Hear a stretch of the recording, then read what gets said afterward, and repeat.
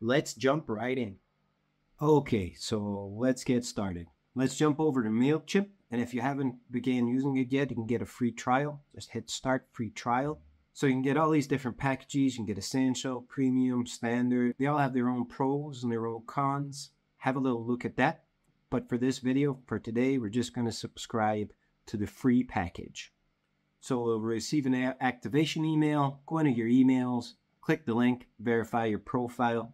It'll just run through some standard questions, your name, your business, so on and so forth. So sign up properly before we start this email campaign. All right, so now we have our Mailchimp account. Let's go to the website, which the homepage looks something like this.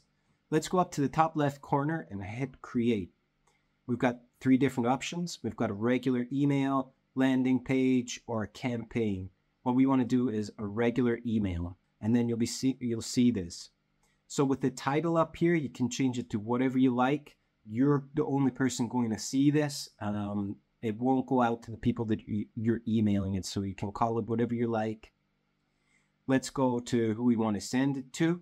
Now, I have no audiences set up because it's a new profile, so let's go to import contacts.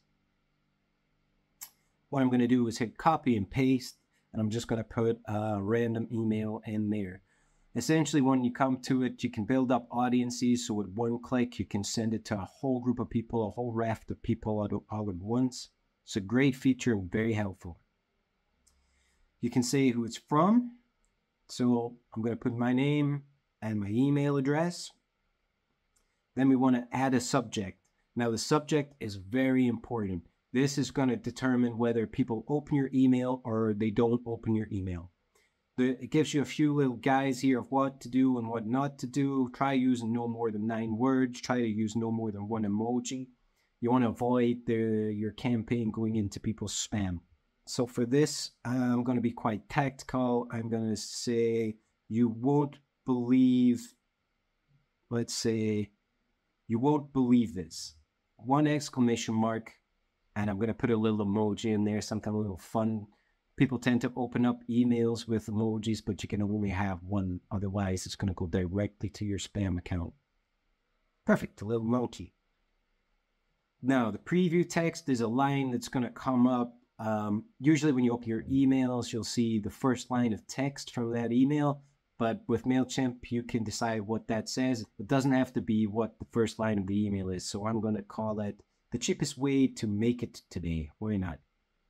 Once you have that, hit save. Next, we want to edit our send time.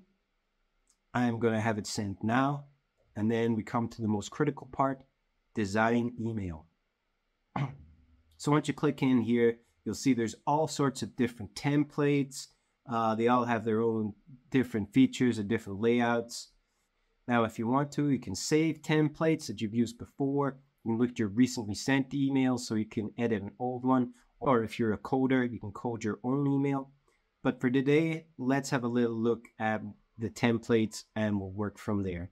So this one looks good to me. I'm just going to hit apply. This is where you do the email design. You'll see on the left-hand side, we have different kind of boxes that you can throw in. We've got heading, paragraph, button, divider.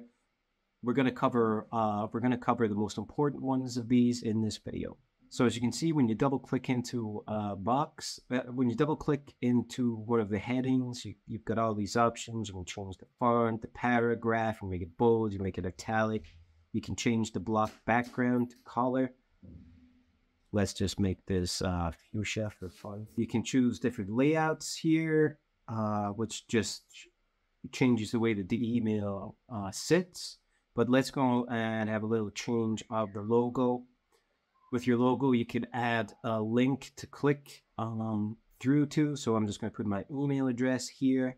You can put an alternative text with the logo. So it could be anything. Check out this website, whatever. You can change the padding, change the block background. You've got all these options to customize your logo as you will. As you can see, when you change the padding, you've got more background coming in there. Great. So you've got a dynamic content settings, but this is only for the premium accounts. So I'm not going to cover this in this video. Okay, so let's go and add an image. So you can browse image. Within Mailchimp, you can have as many images stored on the cloud as possible. I currently have none, so let's go to upload. Let's just pick my first image and bring it in. Looks great to me. That looks great. Here you can edit the image, you can browse your images, you can swap it out, you can move the placement, you can duplicate, you can delete. And if we come into edit image, here we can change the crop size, we can make it square, we can make it landscape, you can put filters on here. Let's just throw one on for now. Okay, you can change the focus, you can change the text, you can put a text design on. This is a very nice feature. They've got their little graphical designs that you can just immediately whack on to your image. All right, we're going to take all of that off because I'm happy with the image as is. Let's just hit close. It's time to design your emails, correct? So let's change this heading. You just double click in here, put a little bit of text to explain what the email's about. The coolest thing ever, we'll call it. Again, you can change the font, the color, whatever suits the style of your email. So with this, you can duplicate the block and you can delete it on the little right-hand drop-down menu. Quite handy. So in styles here, you can change the different styles between desktop and mobile. You can add images, you can add products, you can add GIFs, Instagram. So with your desktop version, you're going to have more space to take up on the customer's screen as opposed to in mobile. Mobile is for mobile phones, so it's a shorter screen, and Mailchimp allows you to optimize for both. So here, we just throw a GIF on if we wanted to. I don't know why you would do that, but let's just put it on for the sake of this video.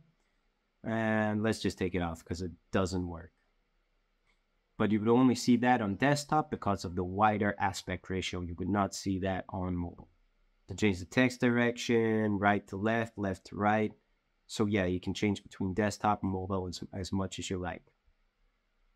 Let's change the button shape for desktop and go square, round, pill. I like the pill. I'm going to make the button blue on desktop and not on mobile.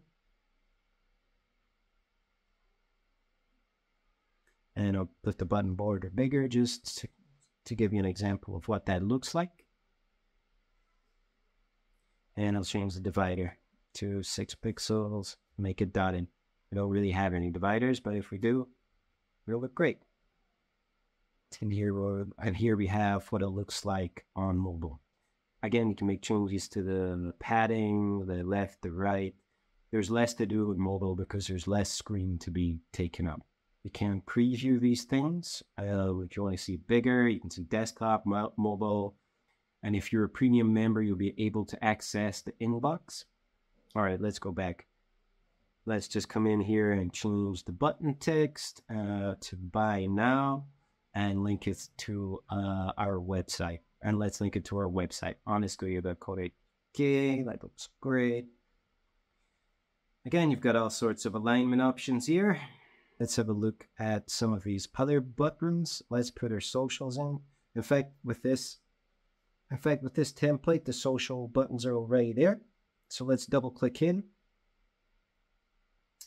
Here you can link up your Facebook, your Instagram, your Twitter, all with one click.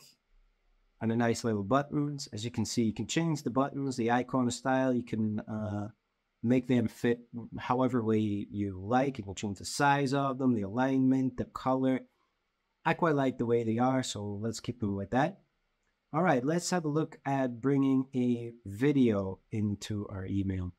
Videos are quite data heavy, so I tend to avoid putting as many videos as possible because it takes longer to load the email. But just for argument's sake, you would bring this across, you put the YouTube handle in there, the YouTube link, and that'll come up. You can put your alternative text here again, whatever that's going to be, which is great.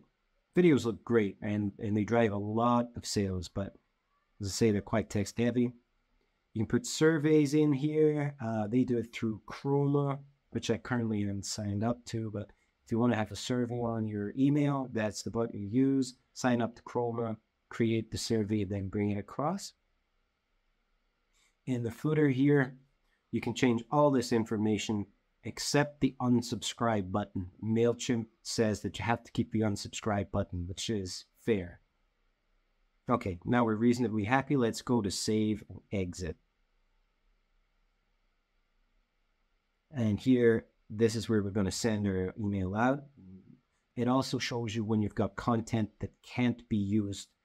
And you have to resolve these before you can send the email out. Otherwise, Mailchimp won't let you send it out. Let's go back into our email and resolve these issues. And it's also wanting me to replace the logo. So I'm just going to bring a random logo across. Let's take this one. That looks great. As you can see from here, I'm happy with that. And let's go to save and exit again. I've resolved those issues that Mailchimp had send out the campaign. So we save and exit. Okay, it says here in the content that we're totally fine. So we hit send. You're about to send an email to 2 people. That's great. Send it out and your email is gone. Your email's out there. Another job well done. You can check your email reports here. This will give you a rundown of how many people opened your email, where the clicks came from, if anybody clicked through on the links. All this information is invaluable when we're doing email marketing. You've got orders, order value, total revenue, best practices. Did you create the most effective email? Your click performance. But here on the other side as well, you've also got the campaign manager. So this will bring all your emails together, all your campaigns in the past, and you can look at all the data all at once. Which is a great feature. It's very useful. That's how to create a stunning email campaign in Mailchimp. Thank you very much for your time, guys. And if you've got any questions or comments, leave them down below. See you soon.